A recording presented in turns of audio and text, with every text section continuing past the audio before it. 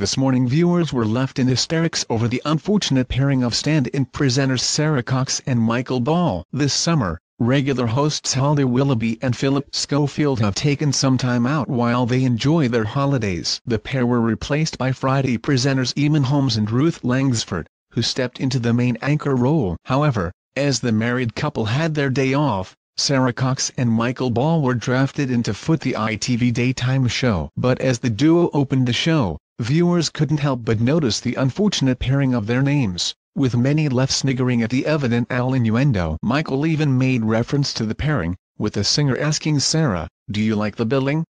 Ball and Cox, or Cox and Ball?" While Sarah responded, "Cox and Ball. I think that rolls off the tongue quite nicely." Taking to Twitter, cheeky this morning viewers rushed to comment on the duo's scent on the show, with one writing, "Cox and Ball presenting haha." While another shared, "I never thought I would see the day when Cox and Ball would present at this morning Cox and Ball." A third amused fan commented, "Cox and Balls. How unfortunate, if you get it. Were this pairing intentional? Ball and Cox or Cox and Ball?" questioned a fourth, with another adding, "At this morning can't beat a bit of Cox and Balls on a Friday morning this morning."